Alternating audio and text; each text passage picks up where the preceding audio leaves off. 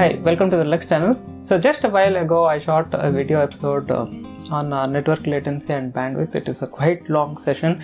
In that I discussed various aspects of the same, and this is mainly targeted for network infrastructure architects and as well as network admins. And at another video episode I thought let me do a quick follow-up and let me do a small demo so that I can show how I can tweak out the various parameters with respect to network latency in TOFFEE-DataCenter.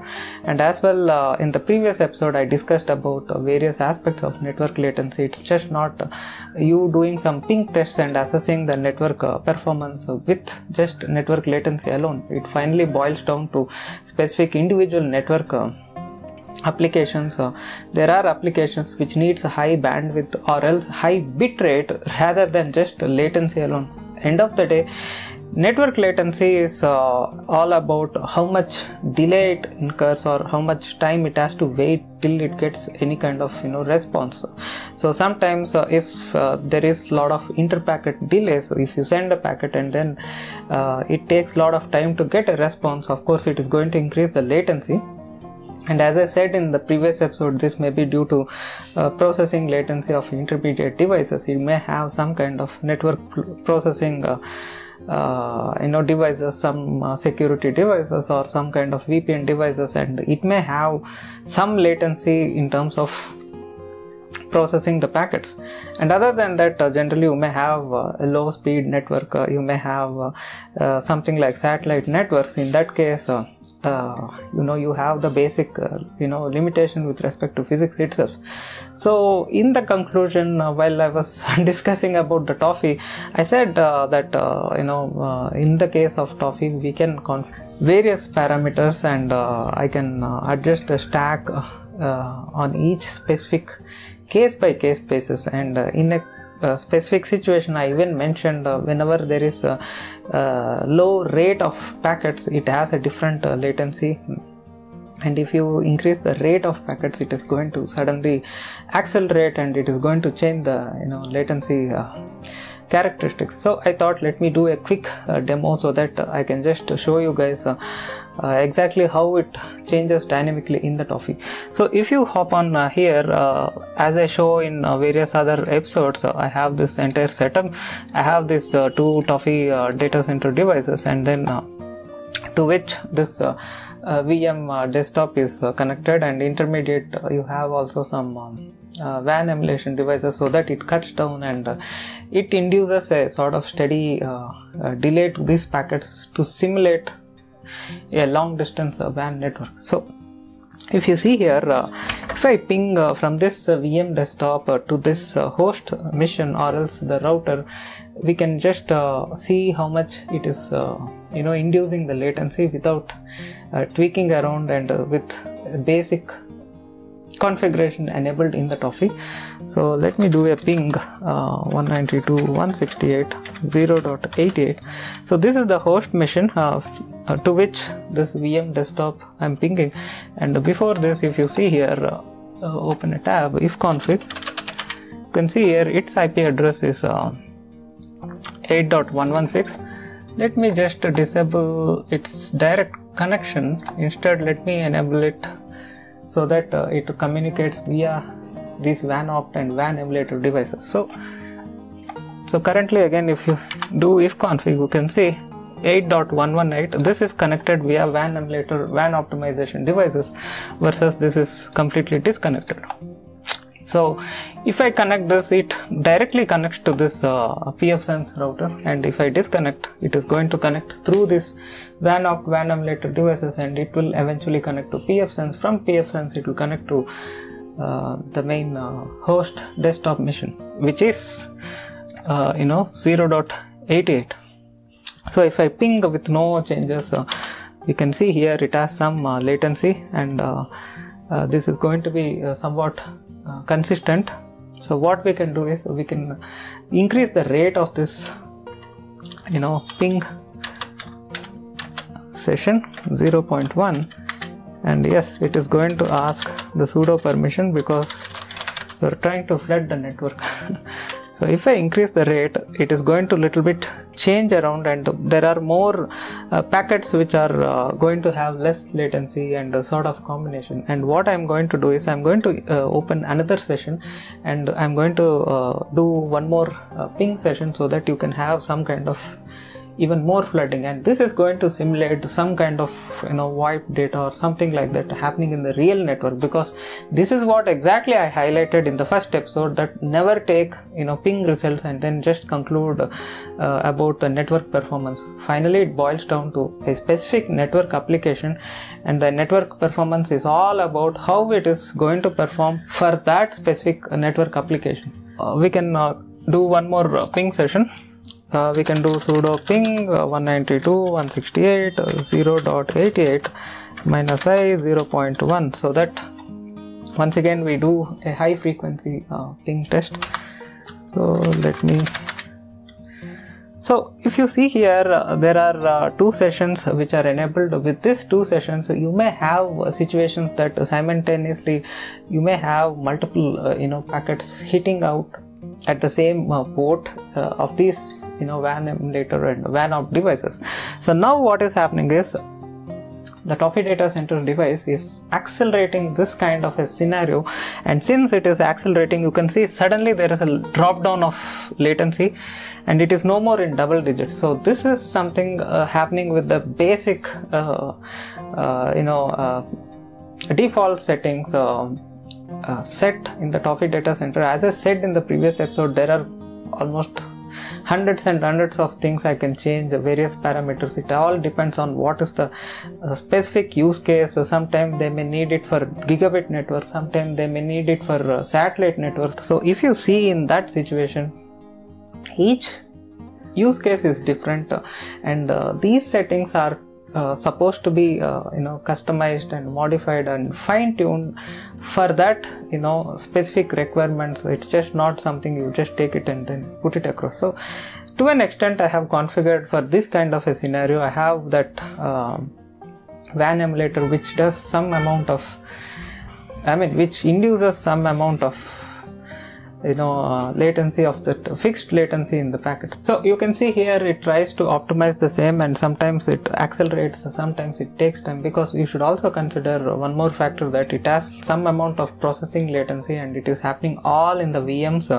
in the same system. Of course, if it is something put on a dedicated device, it is not going to be the case. So as a test, what we can do is we can open one more session and we can do one more session of ping, and we can see how this is going to perform. Ping 168.0.1, and this time I can even ping to my router, because it doesn't really matter. It's just about the WAN tunnel between 2 points, minus I 0.1. if I enter. So in this case, you can see here there is some kind of saturation and it is not much reduced. So in this case, you can see here, since it is the router is a little bit long distance compared to this network, which is all happening in the same wire and it is happening in the gigabit speed, this is going to be a little bit different. And if I cancel this and if I again change it back to 88, even this, so that we have 3 simultaneous ping sessions, it is going to fluctuate. If you now go here and if you compare each of this ping session, it is going to get that's kind of boost in performance or acceleration. So if you see here, this session is getting most of the times double digits in the case of latency, versus this session most of the times it is in the single digit, and in this session it is also the case, it is having a single digit. So if I cancel this and then if we get back here, suddenly you can see here it is mostly in that double digits, but still it is not much like what you have seen before. And if I cancel this and we retain just one ping session and we go to the third tab, and you can see here it has this kind of latency profile. So we can cancel and then we can just reinitiate. You can see here it is around 15, 16 up to 20-25 milliseconds. So these are the various things. I do this kind of tests quite often, and what you have just seen is still a basic test, and we can do several combinations. What we can do is we can also specify the size of this packets, because this is just a basic ping packet with just few bytes. So we can even increase the size of the packet so that it is near MTU or more than MTU. You can just mention if it is more than MTU, then it is going to fragment or chop these packets, and it is again going to change the network characteristics and the performance test results. So we mentioned 1500 or else 1450, something like that. So now it is quite a significant size of packet. So you can see here it is giving out this measurement, which is almost the same as before. And if we go here and if you mention here 1450, and you can see here in this case with 2 sessions it is dropped down suddenly, and most of the times it is in that single digit. So various things happens in the TOFFEE data center. It does that acceleration of this data. It all depends on the frequency at which it is getting the packets, and the more frequency it gets, it has that room to optimize and accelerate this data. And if you just test it with a simple bare minimum single session TCP or something like that, you may not see the results much. For seeing something like that, you need to deploy in the real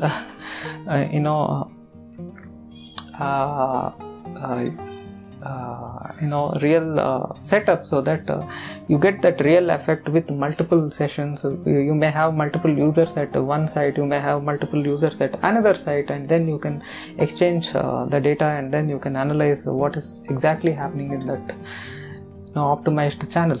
So you see here it is completely changed, and if you hop on here and if you analyze the graphs also looks quite different.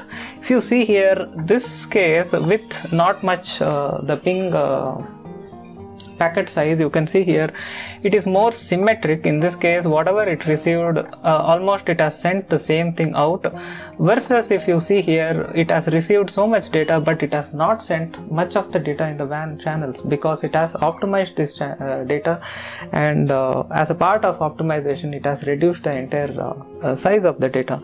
And similarly, if you see here the packets per second, it has received so and so packets per second rate, but on the other side it has processed, optimized, and it has not sent many packets, and instead it has done that stuffing or packaging, and then it has reduced the amount of packets as well. So this is also going to contribute in terms of high latency networks, where you have that high bit rate, means you have that per packet getting transferred at high bit rate, but you have this latency issue, means you send a packet and it takes long time to get back a reply or a packet coming back from the other end. So this is a situation where it is going to degrade the performance of applications like Citrix, remote desktop connectivity, or you have some kind of interactive VoIP and stuff like that. This may not affect much in case if you are using it for any SaaS applications or some bulk file downloads and stuff like that. So you can see here it completely changed the same, and you can see the other side you have this since it is ping, you have that symmetric data. One side it goes how much ever it goes from this side to other side, similar amount it is going to get back from the other side to this side as well. So that is why you have this identical graph. But this is not a case, never you will find with any VoIP data or else any kind of TCP file downloads or any website browsing and stuff like that. So this is only possible with ping test data, and what we have seen is just a single application like ping data. So since it is not going to match with any of this, it is not being reflected over here. And as an example, if I cancel everything and then if I open some YouTube or something, in a website, then we can start seeing the other graphs getting populated as well. So let me open this website. We give few seconds time. Let me access some couple of pages here so that we can get some test data. Yeah, you can see here you can monitor the HTTP data, and you can monitor HTTPS data, DNS, and stuff like that. So if you go to TCP sessions, you can see here some amount of activity over there, and the other side, of course, there is no inbound TCP sessions from that end to this end. That is why it is not getting populated. And in case if you open the other TOFFEE-DataCenter device, you may have this curve over here, and this may look empty. So this is something possible only in this lab like setup, but in case if you have a real setup between two sites or branch offices, you will find it in both the ends, because you may have the to and fro connections, and you may have that packet exchanges from both the directions, and you may have some employees accessing some servers over there, you may have some employees accessing servers over here, and all sorts of scenarios can be possible. So this is a quick demo. Hope you guys loved watching this video.